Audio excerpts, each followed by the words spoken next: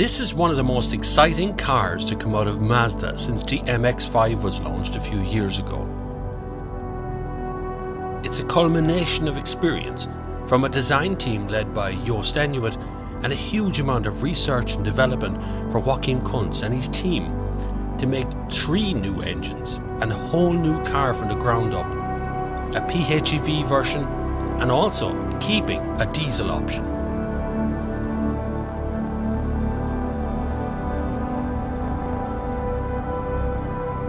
So welcome along to the Mazda CX-60. This is a brand new car from Mazda from the ground up. There's nothing related to any other car within the range. They've started something entirely new. They've even brought in 3 new engines to go with that and an entirely new diesel engine. Now listen, if you like this kind of video and you want more of this, because I'm in quite a privileged position of just being 2 people here to have a look at this car today, you have to hit the subscribe button and follow along for the rest of this. But we're going to cover in detail what Mazda are going to do with the rest of their time here, and also all about this new CX-60, which will be in your showrooms later on this year.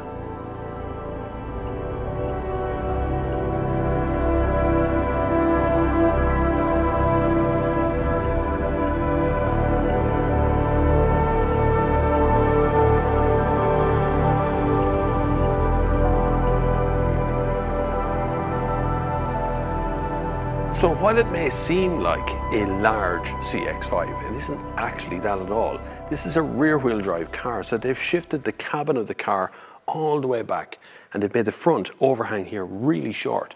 So the car sits better on its wheels the way you're looking at it right now. This means you get a flatter side, you get more efficient profile. These little lights here in the front, these are all indicators as well. There's so much going on, but yet so little going on the exterior of this. The drop lines, it's hard to see in here because of the white background and it's a white car, but the drop lines on this are actually really exaggerated. Now there's different models coming as well, so this one has this is the top spec version of it. There is actually ones coming with black. This is all going to be black here in the front, black alloys. There's different greys that are coming into it, but this one I actually really like. It really looks like a car that has been extended in length. It's far bigger than the CX-5 as well on the interior and the exterior, so it's an entirely new car from a different platform. Before we go any further, let's have a little chat about the engine lineup. As I've said already, Mazda has designed 3 brand new engines for this car.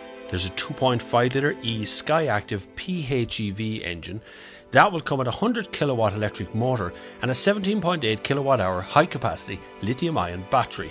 Rear wheel drive from the outset, and then the PHEV part will take over from that. They've also developed a 3 litre Skyactiv X petrol engine and a 3.3 litre Skyactiv D diesel engine. These engines are brand new from scratch, and that seems a little bit odd at this point in time.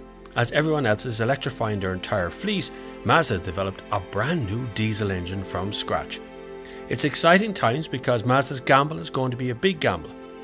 It's going to be a long-term gamble too, because if they don't get it right, it's going to be hard to electrify this car afterwards. But I actually think they've got a massive point here. Country and the world is not quite ready to be able to electrify the entire fleet that fast, and Mazda are gambling that people will still want a diesel, a large petrol and a PHEV alternative, particularly the 2.5 litre petrol. But we will in Ireland get all 3 engines available on the market from the start. So Mazda have taken the unbelievable step of making a 3.3 litre diesel hybrid as well. So it's going to be a mild hybrid engine. I think that's very risky, but actually very clever, because they can continue to offer all of the cars in electric, mild hybrid, PHEV. They can do it throughout, and there's more of that information coming as well. So they'll have 5 new cars, all electric, and 3 new electric cars by 2030, and there's just all kinds of stuff happening. But one thing that has changed, and I'm going to close the door for you, is the interior of this car. This is where it really stands head and shoulders above it, and they're using a thing called takumi, which is a Japanese word for craftsman. So the idea is that everything is crafted in here. Even this little stitching that's along here is handcrafted, had to be done to an industrial level. This is a cloth type interior. They have maple wood in here. This is all adaptable. You can change it around too. There's plastics and stuff here that have different reflections on them. Even the little reflection in the seat, the little black line down the center seat, is not black. It's got multiple colors in it too. It's possibly one of the finest interiors Mazda's ever made, possibly one of the finest interiors that's on the market today.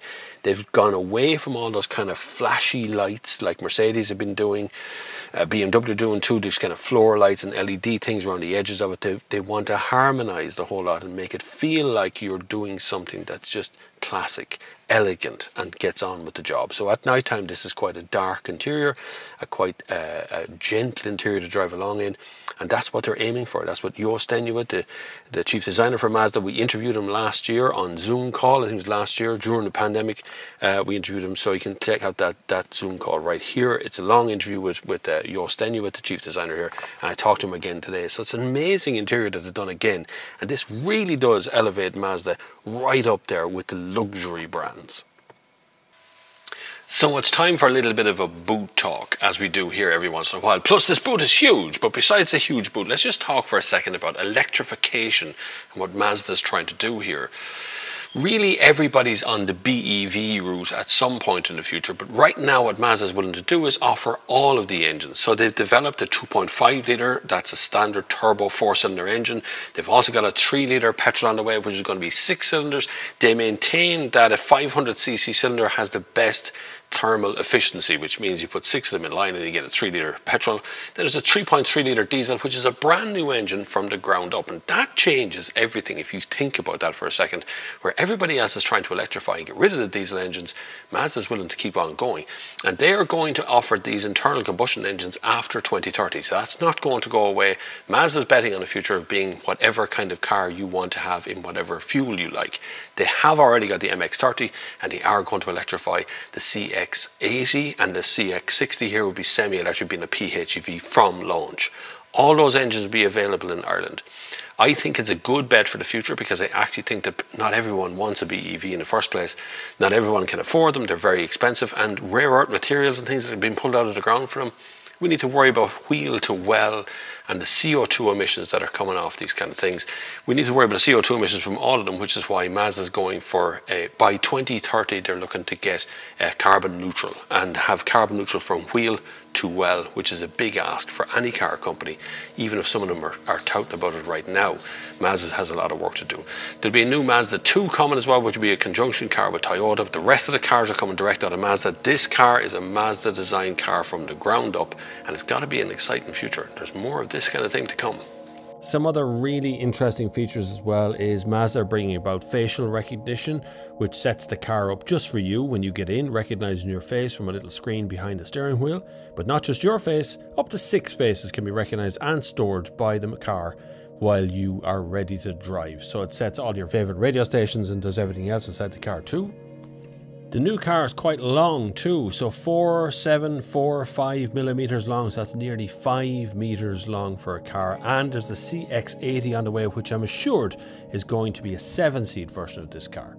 The CX-60 will actually hit your showrooms later on this year, or at least be available to purchase for the 2023 market.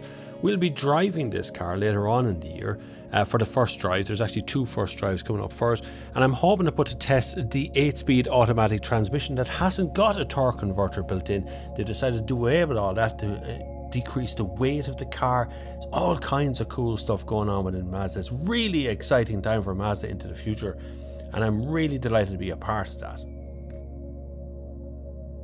So Mazda have an exciting future. What they've announced today with the start of this model is going to be translated into stuff that they're doing for the next 20 years. They're already talking about what designs are coming next. We're getting a sneak preview of what's here right now. If you like that kind of thing, you need to hit the subscribe button, because the more subscribers I get, the more chance I have of doing this kind of thing. For the next few years, what Mazda's really trying to do is change the game again. So they really want to up their game into a different market. They're after the luxury market now, and they're telling you they've nailed it with this car. But they also want to change the game with the internal combustion engine, the BEV offering, the mild hybrids, the PHEVs. They're really trying to offer something for absolutely everybody. It's definitely worth your time to check this out. We'll be back in a few weeks' time for a drive of this car when it finally reaches production levels. And then, of course, it'll be in showrooms by the end of this year and available for 2023. We don't have prices yet, but I will try to get them for you. Thank you very much for watching this video. I hope if you like it, you'll share it and you'll subscribe for more of these kind of videos. Look after yourselves, because, you know, we're changing all the time. time. We're traveling more now, which is absolutely brilliant to be maskless and walking around the place. So look after yourselves, and until the next time, I will see you on the far side.